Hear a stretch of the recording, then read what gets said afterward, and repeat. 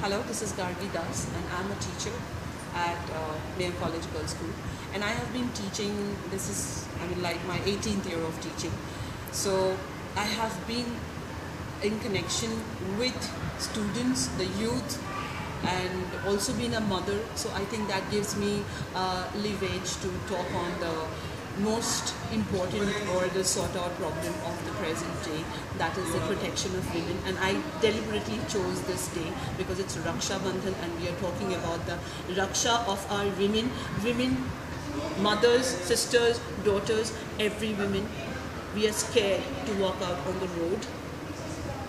This is what our country has come to. Can we please look back once to our history and see that where women was and why women has come down so much? Could we do something about it? Could I please request all the parents to not only educate their girl child but also educate their sons so that a change comes over.